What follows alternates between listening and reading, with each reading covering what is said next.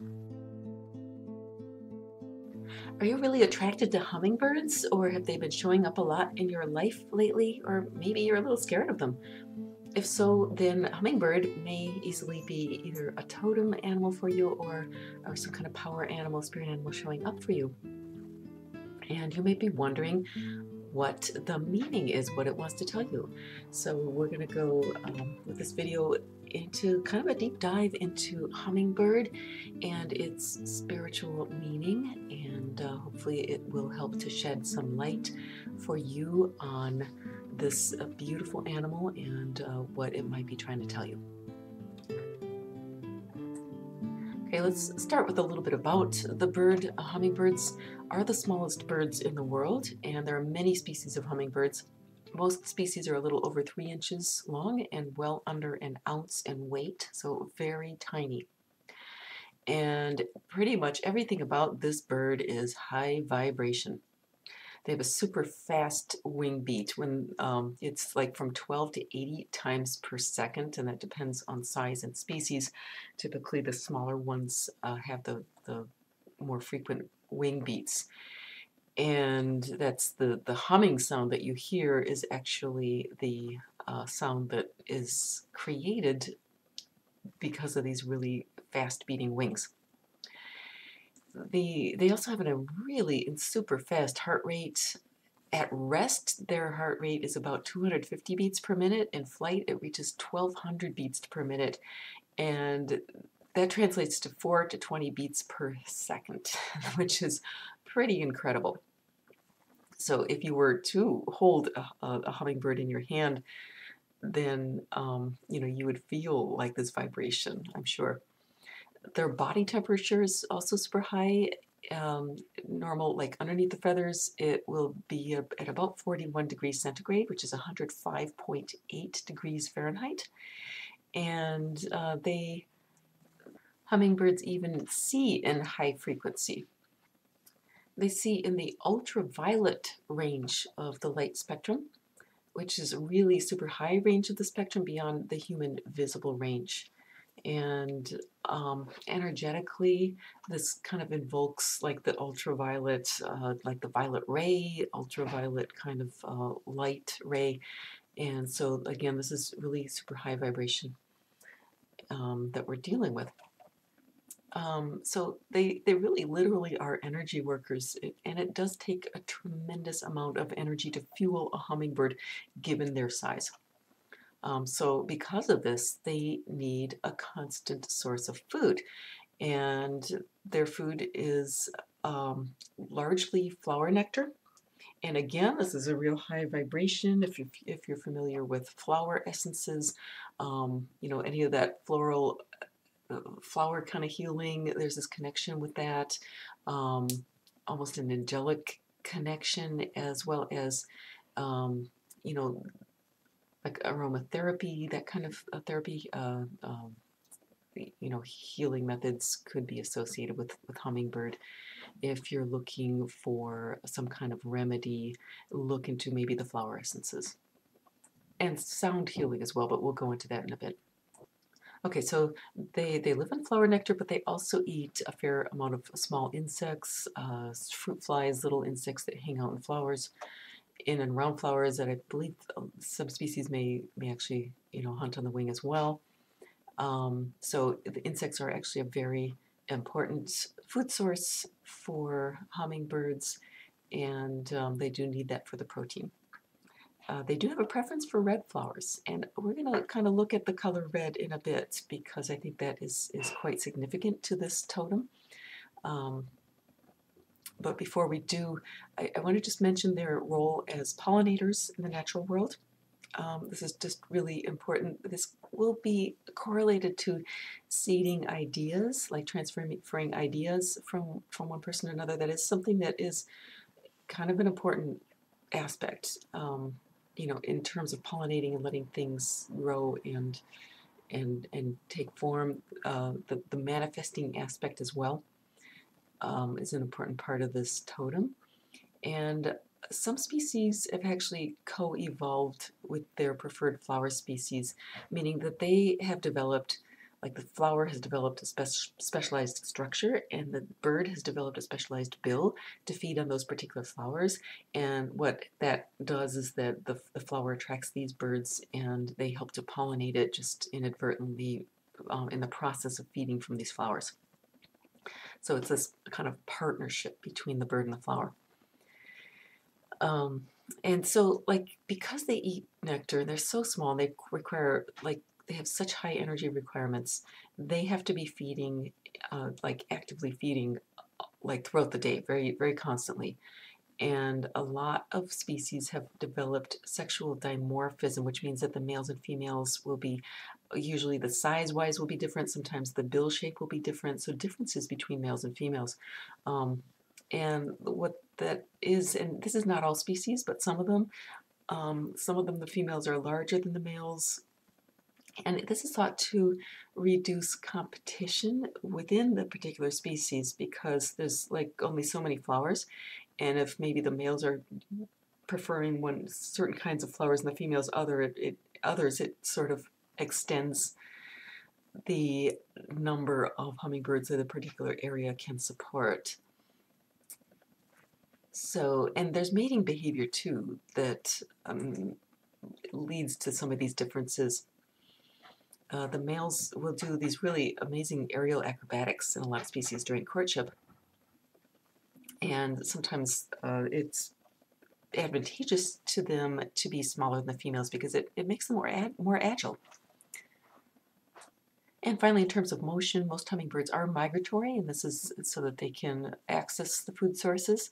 The rufous hummingbird and the ruby-throated hummingbird in North America are two examples that they go down to Central South America to winter and then come up here in the summer. So like where I'm at in Michigan, we do have hummingbirds. It'll be the ruby-throated hummingbird, but only obviously in the very warm months. And I live pretty far north, and they do get up here.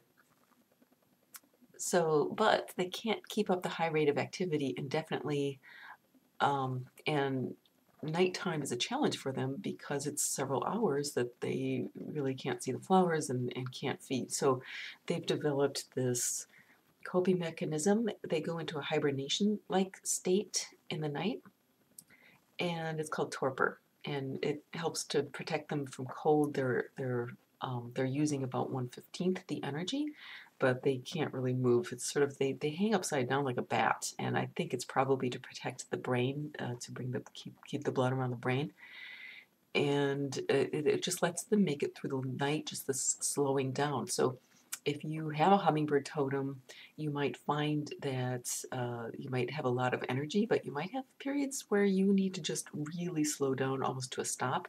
Sleep might be really important to you, and just making sure that you get the rest that you need. Hummingbird people may be like the kind of people who are on the go a lot, so that rest is super important, and you may have to kind of schedule it into your calendar in order to make sure that you get the rest and the downtime that you need. You need that. It's not like optional. It's needed. Okay, so looking at the colors of hummingbirds, they have iridescent feathers, and these can come in a variety of rainbow hues depending on the species. And some people call them flying jewels because they have these beautiful jewel tones, many of them. These feathers are, like I said, iridescent. They can appear to change color. They refract the light. It's really light play. So again, this is like this high energetic, high vibrational kind of light worker kind of a totem. So if the hummingbird is coming forward, you might want to look and see what are the main colors of the particular hummingbird that's coming forward for you.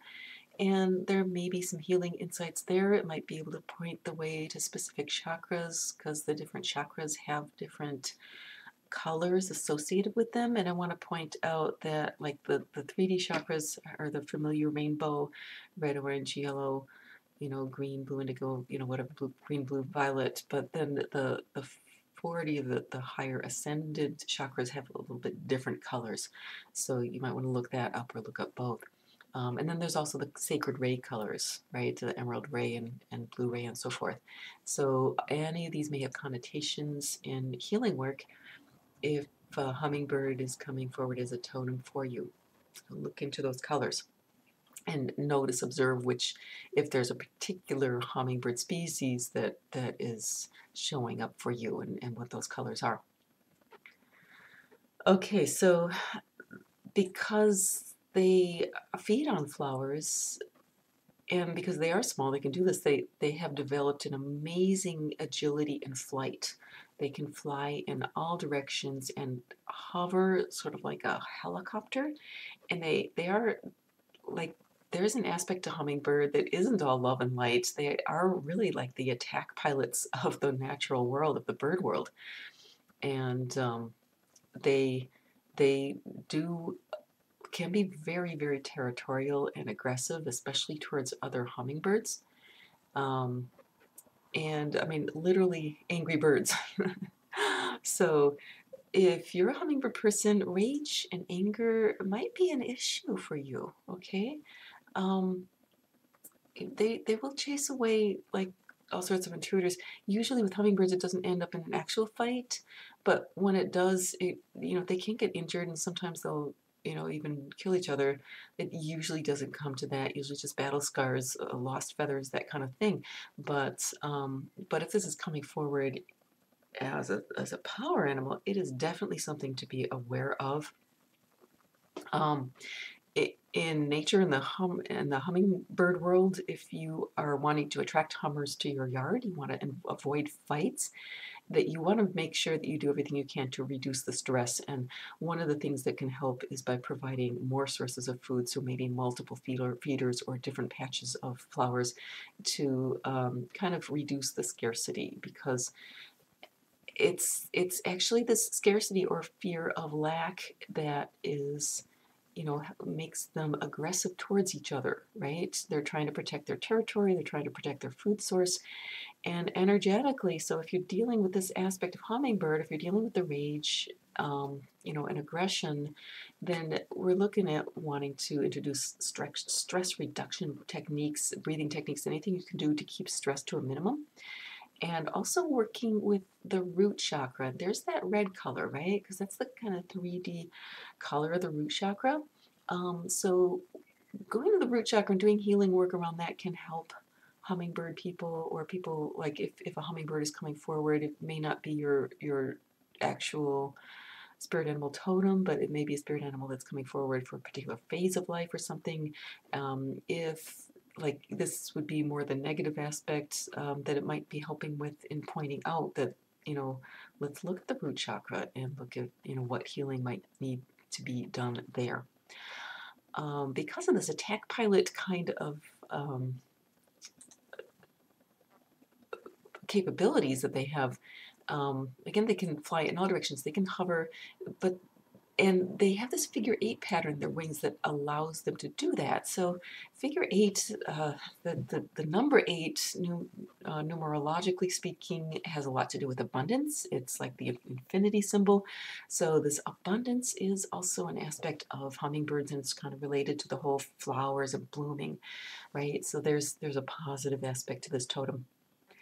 And also they have a super highly attuned sense of vision.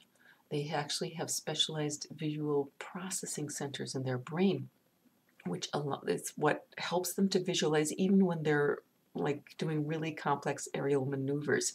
So just like an attack pilot, they have resources, they've got specialized equipment to keep them highly aware. And that is super important, because this attack aspect of hummingbird, it can show up in negative ways, but just like any aspect of any power animal, those shadow sides, they can be turned to good use as well, right? To light purposes.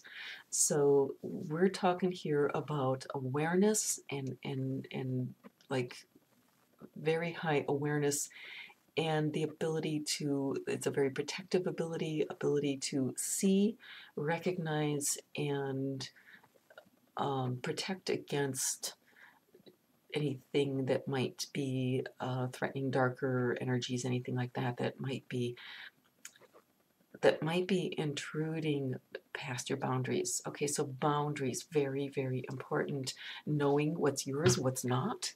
So this is, so don't see this aggression. If it's aggression, it might be pointing out that maybe you need to just kind of take stock of what your boundaries are, or start paying attention to like what's mine, what's not, what's my energy, what's not. Okay, so if you're experiencing kind of rage, aggression, maybe it could be maybe taking on energy or allowing boundaries to be crossed, when maybe it'd be better to figure out ways to assertively but not aggressively defend your boundaries. And that begins with recognizing where your boundaries are, you know, that visibility. Okay, I mentioned the humming sound before, and some species have brilliant throat coloration as well. So we're looking at throat chakra here for hummingbirds as something, another area to look at. If you're doing healing work, root chakra and throat chakra would both be, you know, ones to look at. In addition to humming, they also sing or they make chirping sounds, depends on the species. Males of some species will actually gather together in numbers and groups, sometimes large numbers, to sing and dance for the females. This is a mass courtship display called a lek, and it's like the singles bar of the bird world. So females do seem to prefer males who are good singers, and scientists think that hummers can hear far more accurately than we do, that they can discern sound patterns at rates that we can't even follow. So they've experimented with slowing down hummingbird chirps, and they found that there are often hidden songs that go by too fast for us to detect. You know, that we can hear just a little chirp, but they think that the hummers can actually hear a song, that song hidden within that. Okay, so all of this is pointing to, energetically speaking, we're looking at the throat chakra, we're looking at self-expression, and we're also looking at sound healing and music as a healing mechanism, as well as, if you're looking at those kind of hidden things, the realization that healing can happen at levels undetectable by the senses. Healers have always known this. If you're looking at, say, Reiki energy that you can't see, you can't hear, but it's there and we feel the effect, you know, again, a hummingbird is a real kind of healer. It comes forward in a lot of ways with hummingbird. Okay, one of the shadow sides of hummingbird, aside from the aggression, is inebriation or kind of drunkenness. If you've ever, with the hummer feeders, like with the sugar water, if that ferments, then a hummer can actually get drunk, right? And this is the case for some people who are very, very sensitive and have this kind of healing ability. Sometimes addictions can kind of go along with that because they're so sensitive that it's until certain, sometimes it's easy when we're dealing with all these energetic shifts, and especially before the awakening happens and we don't even know why we're feeling what we're feeling, and it's easier to kind of just drink it away, right? Or it could show up not necessarily in alcoholism, but other kind of ways that we kind of get ungrounded. Okay, so it doesn't even need to be a substance addiction. It could be just ungroundedness and spaciness. There is a kind of an old wives' tale that hummingbirds don't have feet. I met somebody once who really insisted to me that hummingbirds had no feet, and I can see where the belief comes from because they can stand still in the air, they can hover, but hummingbirds, they really do have feet. But that ungroundedness is an aspect of hummingbird to watch out for if you have hummingbird as a totem, or if it's coming forward for you a lot right now. Watch the groundedness, okay, because there again is going to the root chakra, right? So grounding, very, very important for hummingbird people. And lastly, I want to talk a little bit about the connection between hummingbird and spider. So there is actually a predator-prey relationship between a hummingbird and spider, and it goes both ways. Okay, so anytime there's a predator-prey relationship, there's interesting things that you want to look at with animals. But when it goes both ways like this, it's super interesting. There's a really very strong connection between these two power animals. Okay, so they did a study, some researchers did a study in 1986 that they examined stomach contents of more than 1,600 hummingbirds. These are tropical hummingbirds, and I'm assuming hopefully that they were ones that died, accidentally or of natural causes. That there were 140 different species, and almost 80% held remains of spiders or arthropods. Okay, so the spider is a major food source for hummingbirds, but hummingbirds are small enough, and hummingbirds actually collect, sometimes they'll collect the spider web, the spider silk, to line the nests because their nests are so small. But sometimes they are small enough to get caught in a larger spider web and sometimes fall prey to the spiders themselves. So there's this really interesting dynamic there. We're talking here like spider has this kind of vampiric archetype. So we're really talking here between light and dark, right? This the quintessential battle between light and dark. We're talking kind of the vampire archetype, which is the Antichrist, right? And Hummingbird coming in as this light worker, right? Which counteracts this vampiric energy. But it's very interesting that it consumes it, right? And I kind of got this image the other day of spider that when we're dealing with energy, when we're healing from negative energy, it's sort of like the reverse of the vampire archetype. It reverses it. So spider, in its dark and its shadow aspect, embodies that vampire. It kind of just takes life and sucks it away, right? And it entangles and binds. But what light workers essentially do is kind of the same in reverse. What we do is we kind of bind the negative energy so that it can't, do its thing. It can't create harm. And then in a way, we feed off of it because we take our lessons from the dark, right? And it helps us to spin more light, to bring more light into the world. So it's sort of like this reversal. So you can say that it's like the negative antithesis of the negative archetype, right? So hummingbird is one that helps us to reverse the any kind of vampire tendencies that are coming into our lives and reverse it so that instead of the dark preying on the light, it's the light using the dark and transmuting it. Okay, so just a very much a light worker kind of totem, one that embodies joy and abundance and light in all sorts of ways. But again, it, like anything else, it's got its shadow side, and there's going to be things that come forward. For hummingbird people, if it's your totem or if it's coming forward for you, watch for the aggression, watch for the groundedness, and those things will help to get back into the more light aspects of this powerful totem. Okay, so I hope that this has shed a little bit of light on the meaning of hummingbird. And I encourage you, if you've been seeing hummingbirds or they've been coming into your life, to spend a little time with this totem. You might want to journal with it. You might want to meditate on it. You might want to maybe dialogue with it. You can ask these power animals, what it is. Why are you here? What do you want to tell me? And see what comes forward for you. So good luck. If you have enjoyed this video, please do like, and I encourage you to subscribe and hit the bell to be notified of new videos.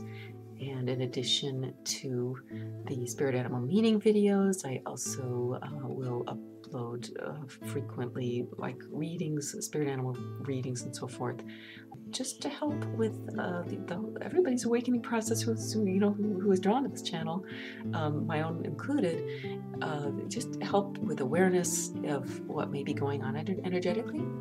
And if you feel drawn to working with me, I do offer psychic sessions, readings, and energetic healing, spiritual healing sessions, spiritual coaching.